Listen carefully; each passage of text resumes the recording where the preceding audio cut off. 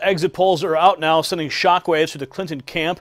Donald Trump, no doubt, delighted by the results. Yochanan Visser for Western Journalism reports that the first exit poll taken in the 2016 presidential election shows a big win for GOP nominee Donald Trump. Now get this, the poll was conducted by I Vote Israel. It's an organization that assists Americans living in Israel who vote via absentee ballot. Now, according to the I Vote Israel poll, Trump beat Democratic nominee Hillary Clinton 49 to 44%. Libertarian candidate Gary Johnson garnered 2% of the votes.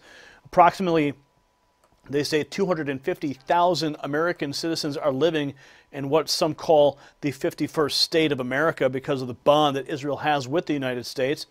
Now, the exit poll was conducted, they write, on Monday through Wednesday of this week among 1,140 respondents. They state that the exit poll has a 3% margin of error. They write support for Trump was stronger among religious Jewish immigrants from the United States, 63% Orthodox participants in the survey, 85% ultra-Orthodox responded voting for Trump, while 75% of secular and 54% of traditional respondents voted for Clinton, according to the poll. They say that the female vote was markedly different from the male one, with 52% of the female voters in Israel voting for Clinton, 33% for Trump. So, my friends, this is a pretty big deal that this exit poll would come out and show Trump as the winner. They write about 30,000 Americans in Israel cast ballots this year compared to an estimated 80,000 who voted in 2012.